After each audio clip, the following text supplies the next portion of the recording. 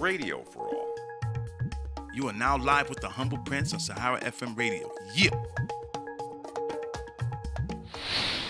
Guess who's back? Live with the Humble Prince, Sahara FM Radio. Just want to say that tonight's show is brought to you by Vibrant Entertainment presents Basket Mouth in New York City, June 27. That's something you don't want to miss. Also, guys, check out Like Baja this weekend, man. BB Kings, man. From New York City, New Jersey, Connecticut, everywhere. Make sure you want to come out, man. We got to support our own. But right now, that was a fantastic interview we had with Miss Nigeria USA Beauty Pageant, Francis Uduku. But right now, we have another beautiful Miss Nigeria USA pageant in the house. And this is the beautiful Wuraola Kolawole. Please, let's give Wuraola a round of applause. And Wuraola, you're representing? I'm representing Ekiti State. Ekiti State. My family's state of origin. Oh, fantastic. So this is like a true representation. Yes, yes. Finally, man. I had some lady from Imo State representing Ondo State, but you know, I think we're all trying to promote this Nigeria is one thing and everything. So that was exactly a beautiful woman. Thank you. Yeah, like back to what you were saying, we're promoting cultural diversity. So some of the people who are representing the states are not actually from the state. But thank you. That was the word I was looking for. That's the beauty of it. Yeah. So you women's though, I gotta give it up to y'all, man. You guys are not just, like I said, beautiful, man. I mean, you guys are very articulate. I mean, have good diction, good command of the English language. It's fantastic. So tell us what the platform and you know, Miss Nigeria USA means to you.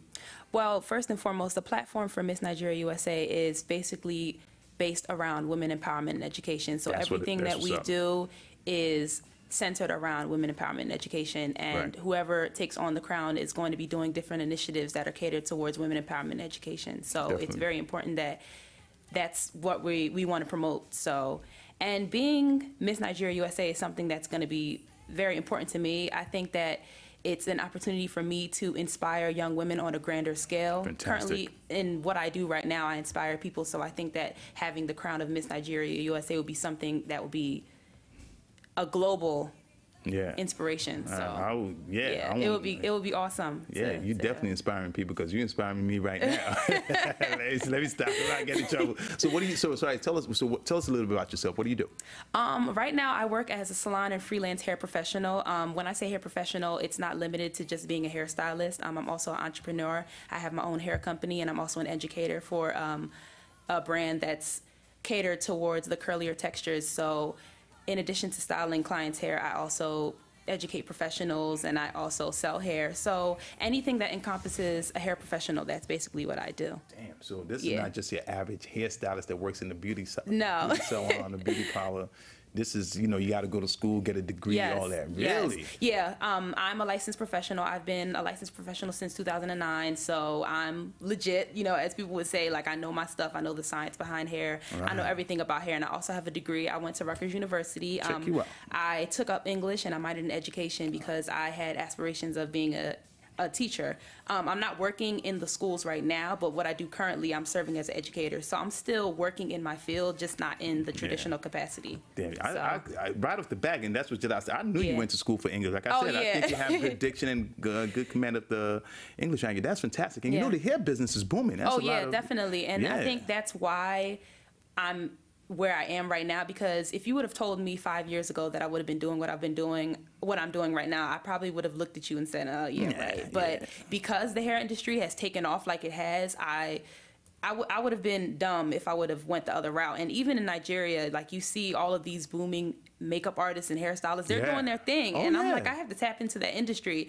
And it's more than just being a hairstylist behind a chair. When you do people's hair, you inspire them. Like a lot of my clients come into my chair and they're down and out. They have a lot going on. They may have gone through a breakup or they have an interview, and it's my duty to make them feel beautiful. So it's more than just styling hair. It's making that person feel beautiful. And I can't tell you how many times people have called me and said, you know, Wura, you did your thing. You really made me feel confident. And I think because you did my hair, you know, I was able to walk with my head held high. You know, they have a different aura about them. And that's always an amazing feeling. And I think in that same respect, I could do that, you know, in the Miss Nigeria USA. Like they say, man, bartenders and barbers are the best counselors, man. I know, same thing. So you do men's hair too, or just women's? I do men's hair. All right. When can I book an appointment? Whenever you're ready. Stop. Go ahead. But yeah, I do everyone's hair. I do men's hair, women's hair. They're not my primary clientele, but I do. If you walk into my chair, I'll hook you up. I'll take care of you. Well, what can you hook me up with? What, can I get I'll like give you a nice fade. You want some color? We'll throw some color in there. No color. Okay, Hello. no color. Maybe a nice little tape or something. Yeah. I'll take care of you. Yeah, so being that you were hair, I don't want to say, what is your title again? I'm a hair professional. Hair professional, yes. Man. So what do you think about the whole debate with natural and weaves and stuff like that? Well, going back to me being a hair professional, at the end of the day, I don't have a team natural or a team weave. I promote natural hair. I promote healthy hair. I always tell all my clients, whatever your decision is, if you want to be natural, if you want to be relaxed, keep the integrity of your hair. That should be your first and foremost. That should be your focus. If your hair is not healthy, then it really doesn't matter if you're natural or relaxed. And I think that it's unfortunate that African American women separate themselves. Yeah. It's already bad enough that we are, and I don't want to say that, I'm just basing off of what society says. It's already bad enough that we have to live as African Americans. And I think that for us to separate ourselves even further, it's unfortunate. And it's like, there should be no reason why I should look at you differently because your hair is styled a certain way. Sorry. So it shouldn't be like that. I'm sorry you were distracted by our cameraman. Every time, no, it's okay. I've never seen Nick come in here so much, man. Every time there's a beauty pageant in here, he's got to come check the cameras. Oh, he got to make sure everything goes smoothly. Nick, stop, shout out to him. Fronting, man. Big shout out to Nick, man. Big shout out to the whole team back there. You saw the whole team back there. You guys are doing your thing. Yeah, those guys are fantastic, man. Yeah. Smooth. Yeah. So I just want to say that, fantastic. So if you're, to be honest with you, I don't care, man. That's women, team natural, team weave, well, whatever. As long as you look good and you feel comfortable, within yourself, man. Right. You know, then it really shouldn't matter. So another question I just want to ask you: where do you see yourself 10 years from now? 10 years from now, I see a lot of things. I see myself having successful businesses, multiple businesses here and abroad. That's something that's really near and dear to me. I really want to start business in Nigeria, so that's something that I'm actually working on little by little so that I can establish those networks and connections so that in time I can have some businesses like hair salons, beauty schools, anything that's going to help the economy in Nigeria and here. I think that sowing a seed by creating jobs is the best thing that you can do, and you can educate people along the way. So that's something that I see in 10 years. Hopefully I'd be married in 10 years. There's a lot of different things I see in 10 years. I also want to be a household name in the beauty industry, as well as, the Nigerian community as well, too. Right. That's one of the reasons why I wanted to do Miss Nigeria USA, because I want to get a little bit closer to my community. I'm heavily involved, but I feel as though I can be a lot more involved. So in 10 years, I want to be, synonymous with, a Nigerian philanthropist, someone who is well involved in the Nigerian community. So those are just a few of my goals. Fantastic. And I think even I wish you could all the best success in the pageant. Even if you win or you don't win, I think I think you're really focused and you're goal oriented. And I think you're definitely going places. So I wanted to ask you something, because the other contestant that was here was that I have this platform, the radio, and as much as I like to have fun with it, but I like to impact some change. And one of the things I'm talking about is domestic abuse, and how we could create awareness to end violence against women. What are some of the ideas that you could share about that? In terms of like how I can bring awareness to domestic or how we can abuse, how we can even just end it. Let it just end. In a perfect world, we'd be able to end domestic abuse, but unfortunately, and this is not to sound pessimistic, that's not something that we could do right away, but I think that it's important to shed light on it.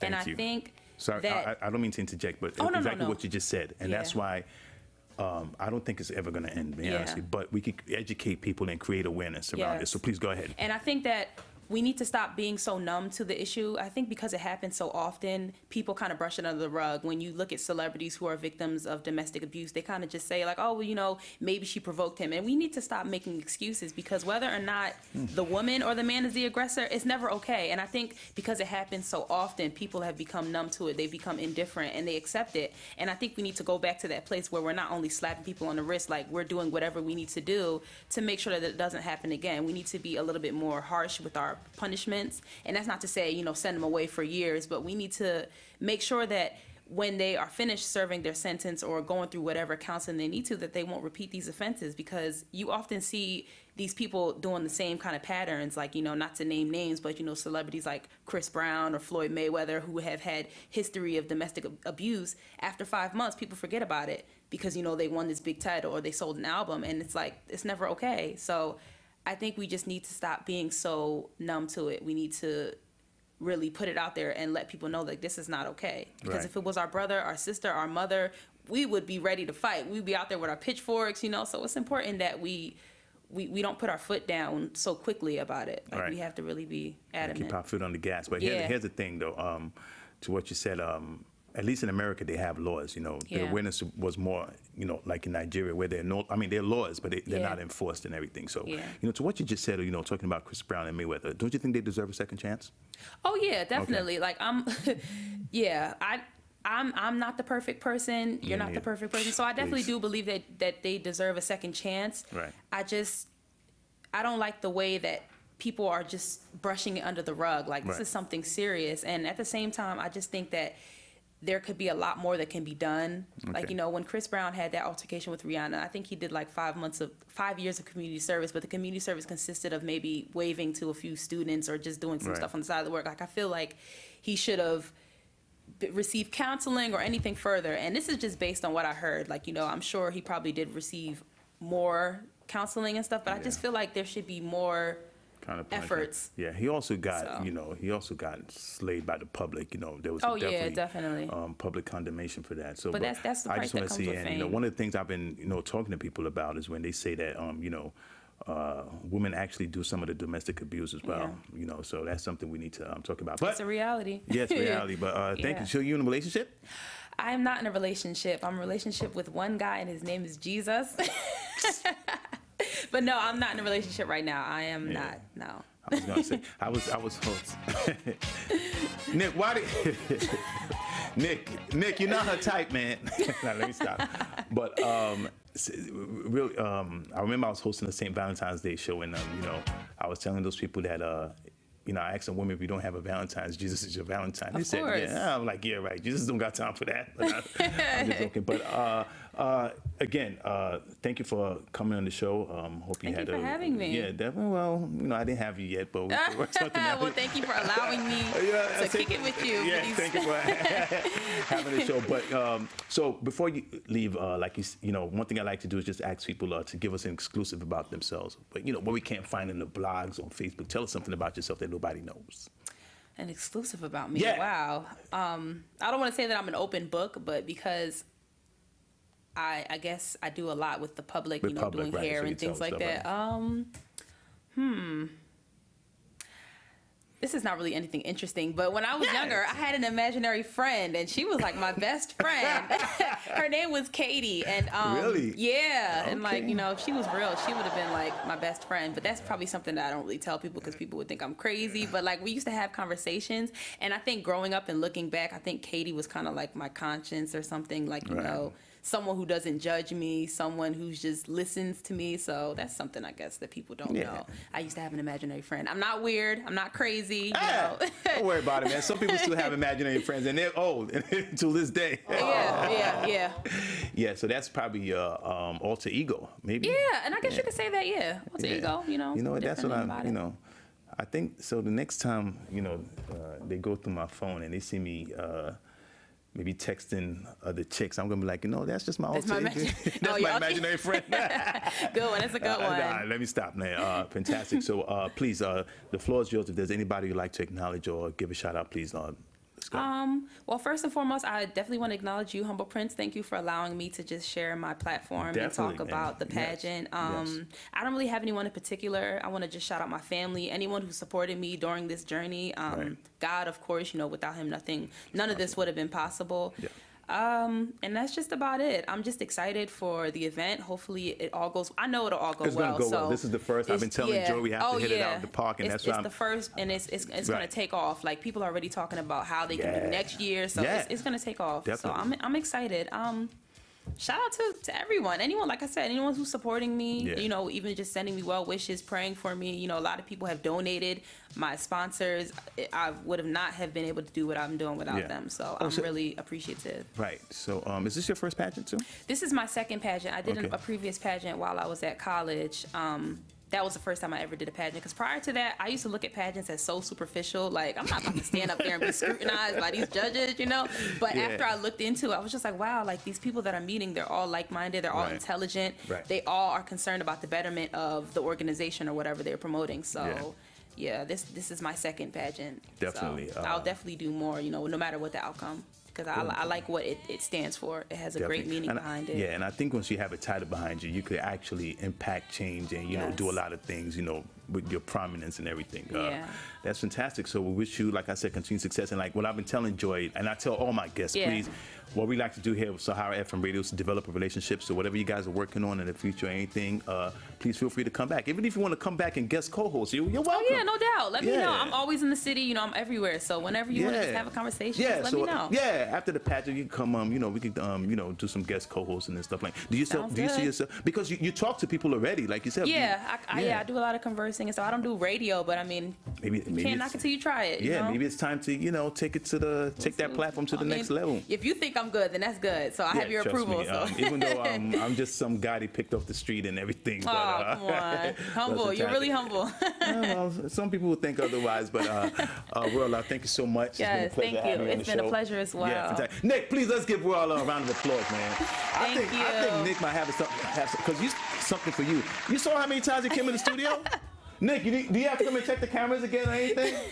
Yeah, thank you. Thank you, Wuraola. So there you have it. Wuraola Kolawole, representing Ekiti State. The pageant is May 23rd. Please go to the website www.missnigeria.eventbrite.com. MissNigeriaUSA.eventbrite.com. Get your tickets, man. It's at the Alvin. This is not no pageants in some high school halls and everything. This is at the legendary Alvin Ailey Theater. So come out and support, and you know we'd like to see you there. And I have an iPad contents giveaway going on. You guys got to tune into the show next week for details.